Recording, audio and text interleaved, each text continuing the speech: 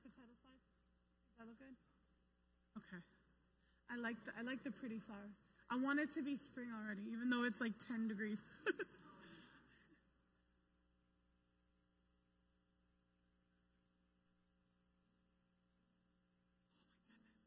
Never mind, I don't want it.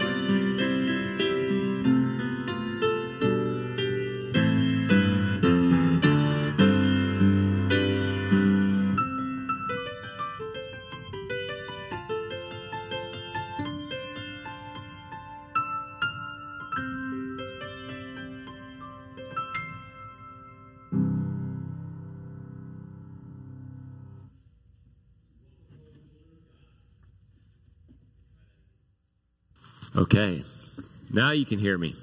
Welcome home, children of God. The Lord be with you.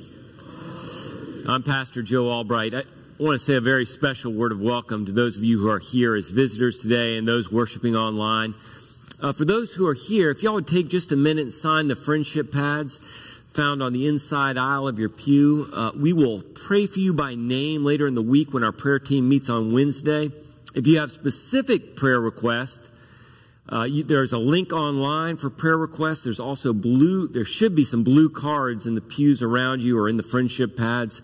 You can write the prayer requests down and drop them in the joy box later or in the offering plate on your way out.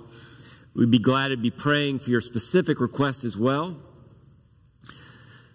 I do continue to ask your prayers for Patty and Greg, Razor and Ashley. We have a memorial service for Sean Razor coming up on February the 3rd at 11 o'clock here in the sanctuary. It's a Saturday morning.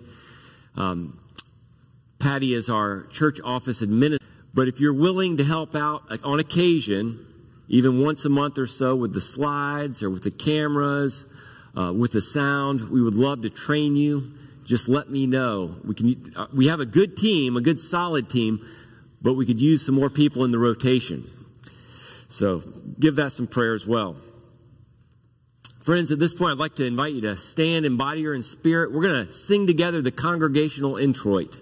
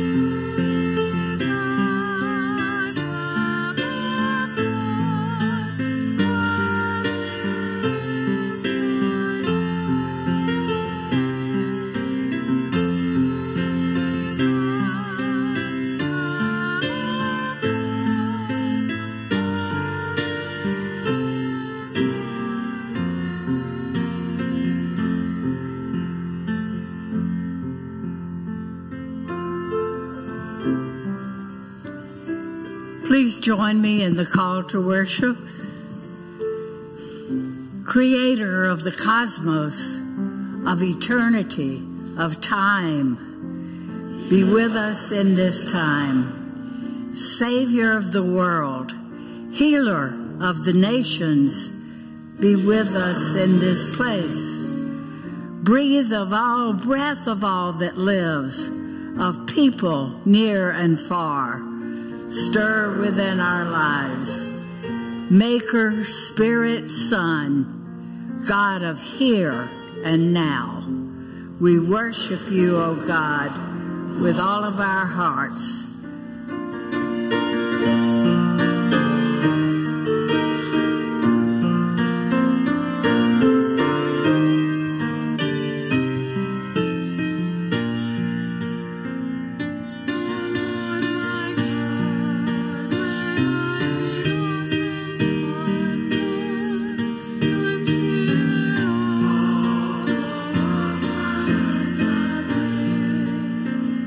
I see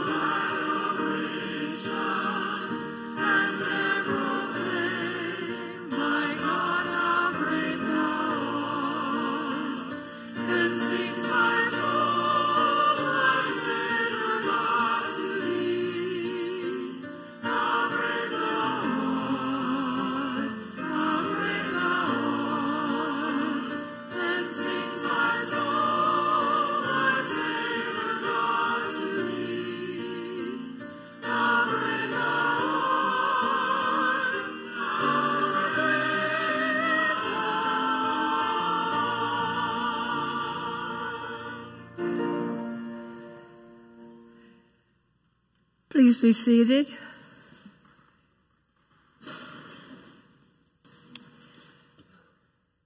Jesus told us that the truth will set us free.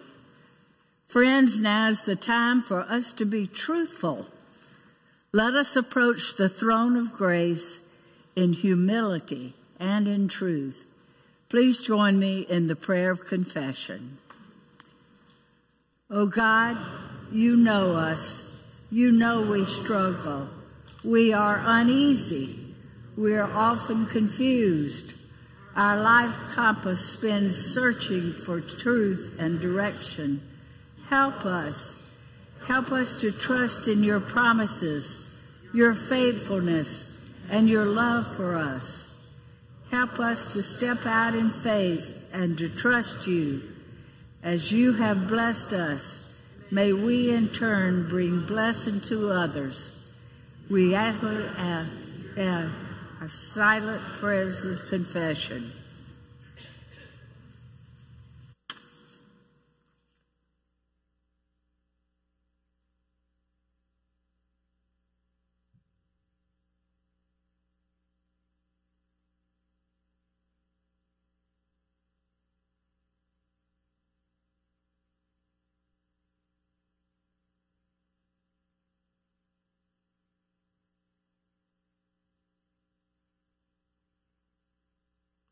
In the name of Jesus we pray. Amen.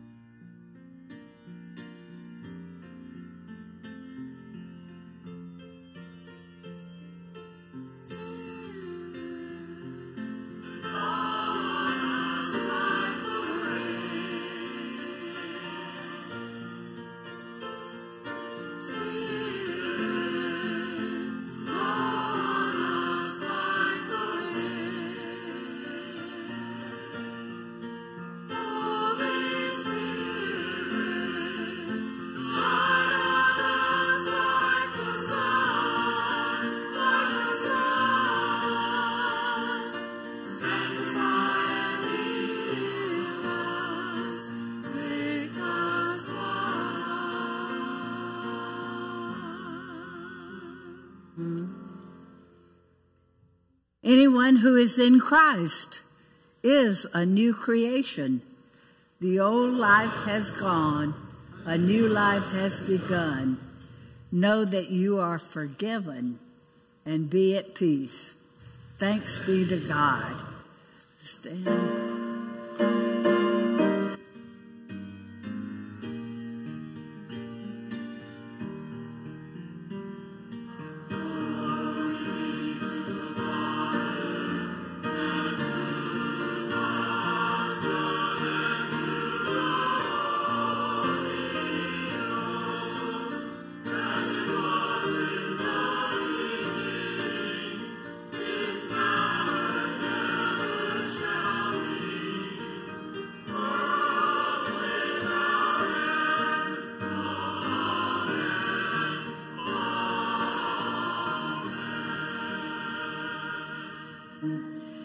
Now let us happily pass the peace of Christ to your neighbor.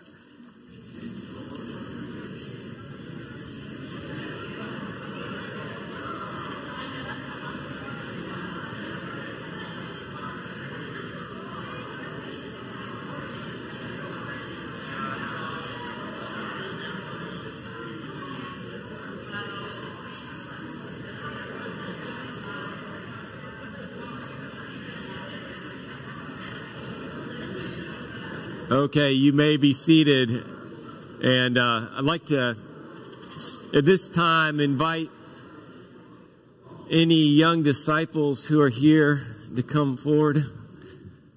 We'll see.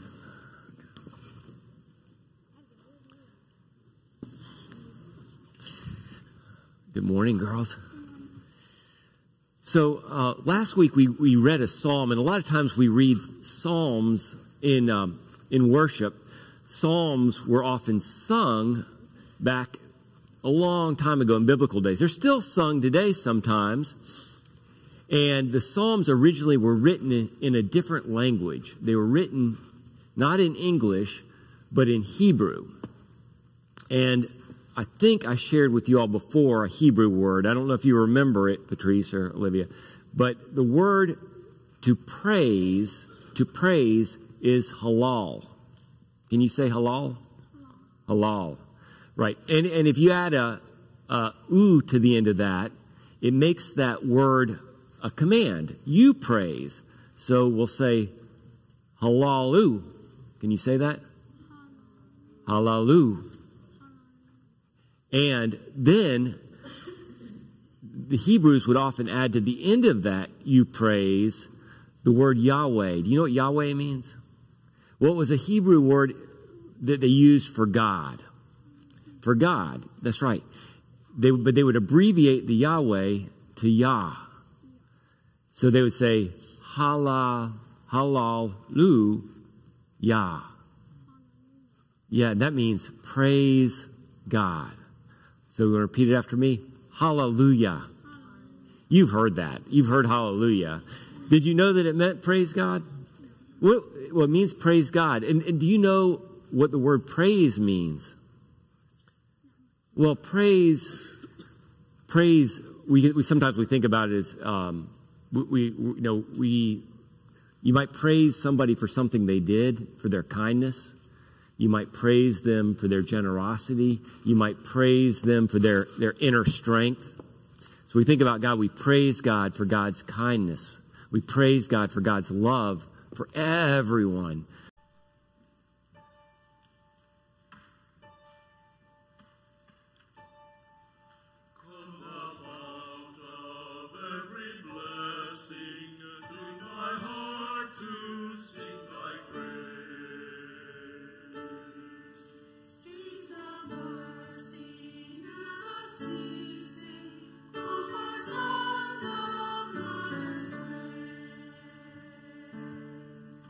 Streams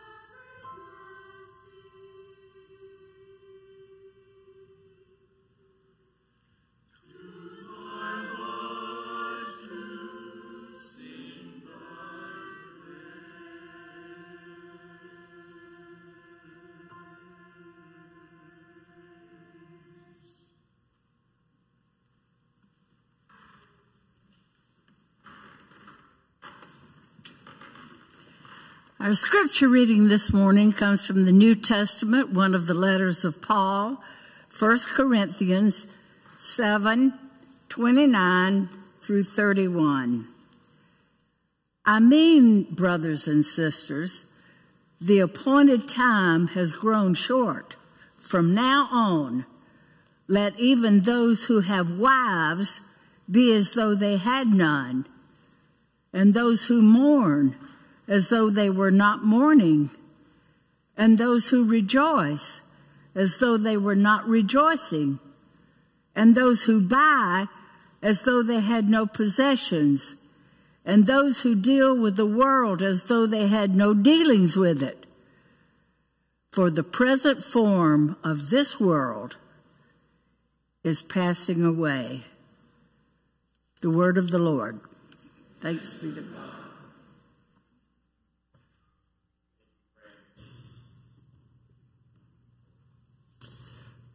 So the Apostle Paul was writing that letter to a church in the city of Corinth, which is in modern-day Greece. And the letter itself is really rich. It's the same letter that we get the beautiful passage on love that's often read at weddings. You know, love is patient, love is kind. We also have the passage about the church being like a body with all the different parts functioning together. And we read about spiritual gifts and the hope of the resurrection. This letter itself is it's a treasure trove of insight into the human condition and the ways in which God in Christ really seeks to come into our lives. However, when we get to the passage that Fran just read, it's a little less straightforward. In the background of this, there was a deep-seated belief that really drove everything else. And that is that Paul believed, and these early Christians believed, that Jesus would return at any moment. And that God's kingdom would come within their lifetimes. And this expectation, it really lent a sense of urgency to their lives and their ministries. And kind of a sidebar, I saw a bumper sticker the other day that said, Jesus is coming, everybody look busy. And it is kind of interesting how, you know, a lot of times today we'll hear people say, oh, the end is near. I mean, look at the craziness in the world around us. I mean, all these signs, they kind of point to Jesus coming again. But people have been saying that since Jesus' time, since Paul's day for sure. And we don't know when. We don't know when. I mean, Jesus himself said, it's not for you to know the times, and about that day or that hour, no one knows. We don't know. But what we do know is that regardless, Paul still hit upon a profound truth here. And that is that the present form of this world is passing away. And whether Jesus came back today or tomorrow or 500 years from now or 5,000 years from now, it is an inescapable fact of life that we don't have forever. That is all temporal. It's fleeting. We don't know how long we have on earth. None of us know. And with that in mind, Paul writes, let those who have wives be as though they had none, and those who mourn as if they were not mourning, and those who rejoice as though they were not rejoicing, and those who buy as though they had no possessions, and those who deal with the world as though they had no dealings with it. For the present form of this world is passing away. Now, I'm not quite sure what to do with all that, but I have a couple thoughts. In Buddhism, you may remember, there are four noble truths. And the first noble truth is that there is suffering in life. Seems pretty obvious. There's suffering in life. The second noble truth is that suffering is caused by grasping or clinging. Because everything is temporal, everything's fleeting, everything's passing. When we cling or grasp onto people or things or even ideas, when those things pass or crumble, or if we lose them, or if they fail, we suffer.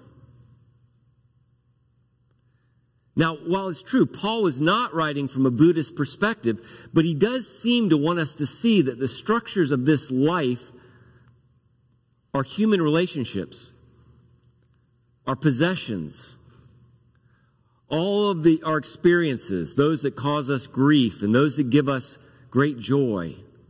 All of our dealings with the world are fleeting. They're passing away. And if they're fleeting, if they're passing away, then we want to be careful not to set them at the foundations of our lives. I mean, it's not that we can't enjoy them and love them and appreciate them. It's just that we want to be very careful not to set them at the very foundation. Because what happens if we put the wrong thing at the foundation of our life?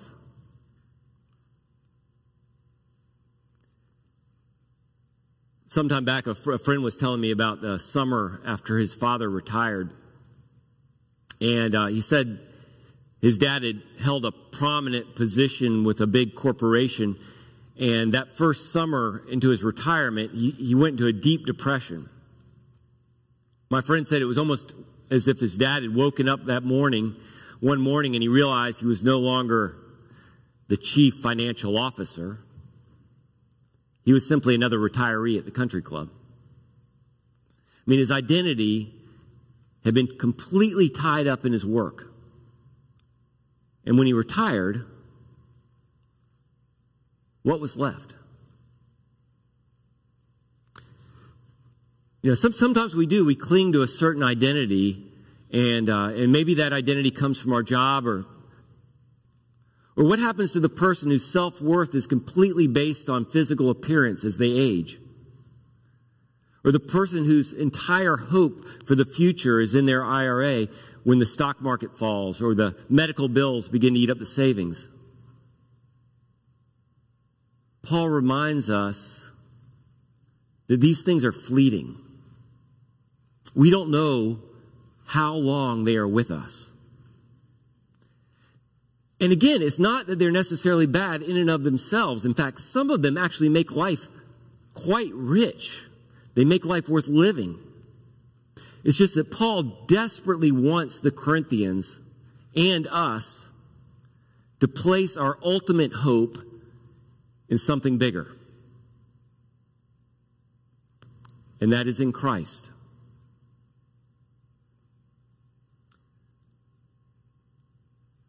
Now, clearly, Paul was not saying we are to live without marriage or without rejoicing or without mourning or without possessions. In fact, earlier in this letter, he talks about how husbands have a responsibility to their wives, and wives have a responsibility to their husbands, and parents have a responsibility to their children. It is important not to lose sight of the temporal nature of all that is. And that's not a cause for despair, but a cause for gratitude. Gratitude that suffering and pain do not get to have the last word. Gratitude that we can, even for a short time, get to experience the beauty of life and love. I think about my friend Vicky Fry. I remember after she was diagnosed with ovarian cancer, we had this conversation, and I remember her saying to me, you know, I didn't want this. I wouldn't wish this for anybody. But in some ways, it has been a real gift. I have come to a much deeper sense of gratitude for all that I have. I mean, I've come to appreciate each meal, each hug from a friend, each visit from my daughter, each moment with my husband. I've come to realize how precious it all is because I don't know how many more I'll get. We don't know how many more we will get. And so we can be grateful for what we do have and the time we've been given. And we can be grateful that ultimately there is one in whom we can place our trust. There is one in whom we can find our identity. There is one who has stood since the beginning of time and who even now is making all things new. And that is Christ. Thanks be to God. Amen. I want to invite you to stand and join me in singing. My hope is built on nothing less.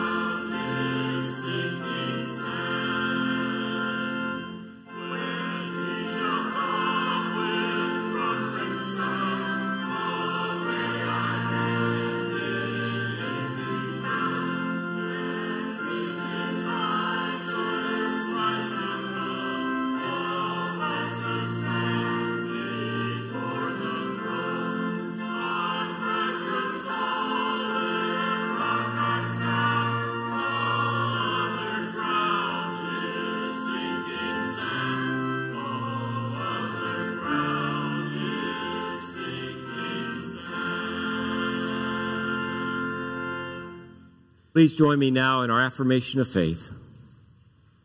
I believe in God who came to us in Jesus Christ, companion of the lonely, binder of wounds, seeker of lost souls, friend of the poor, source of all that is, forgiver of sins, voice of the voiceless, counselor of the confused, shelter from the storm, creator of heaven and earth, whom we worship and adore. Amen. Please be seated.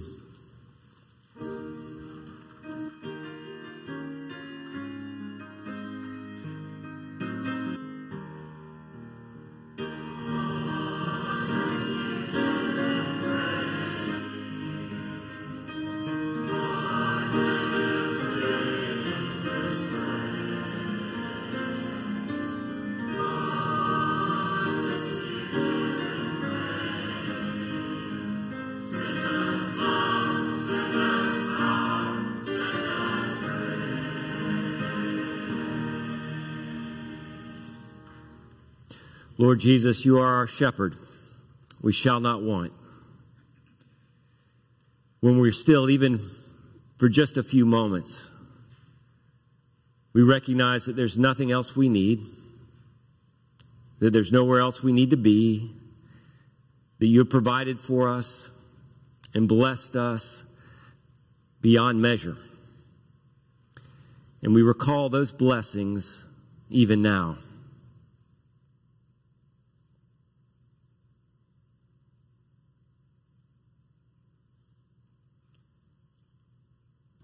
Lord Jesus, you are our shepherd.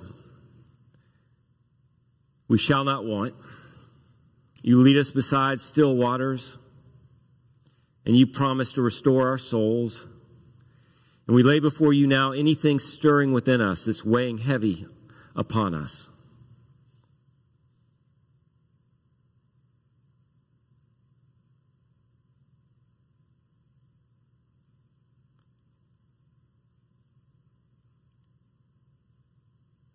We hand you our anxious, worried souls, and we ask you again to lead us to that place of peace.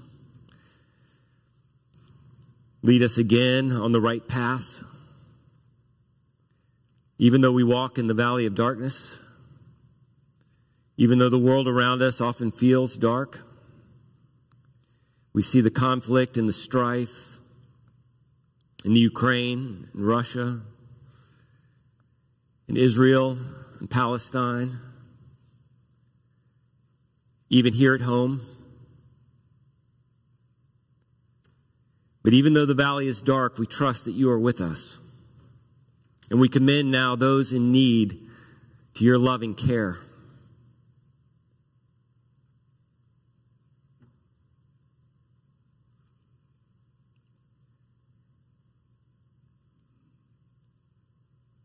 We ask for wisdom and guidance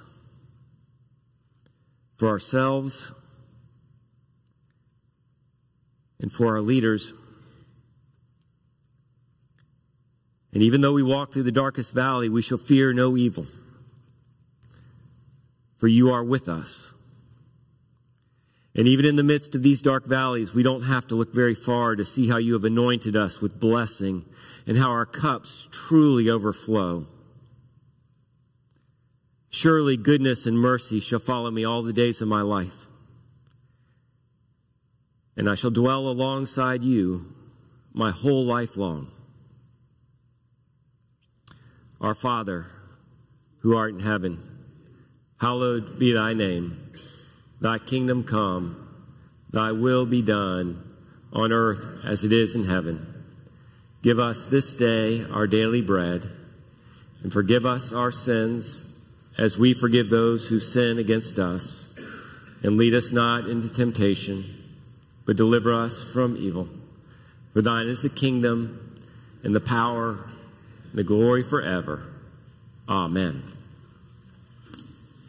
So as we move into this time of offering, we received a thank you note from Habitat for Humanity. It just says, thank you so much for your donation and your continued support of Habitat St. John's. Your gifts will help local hardworking families purchase a safe, secure home. Homeownership will provide them the stability they need to focus on things like career change, schoolwork, and making lifelong memories in a home of their own. We truly appreciate your support. Thanks for all you do. Not too long ago, I had the privilege of being at a ceremony, a housewarming ceremony for one of the residents, and I remember I was so close to her, I could see the tears kind of coming down her eyes as they handed her to the keys to her own home. And she told us that this would be the first home that anyone in her family could ever remember actually owning. Your regular giving goes to make this kind of thing possible. We no longer take up a physical offering here, but there are a lot of ways you can give. During the offering, as we get a little flashback into the Christmas season, I invite you to offer again your hearts and lives to Christ.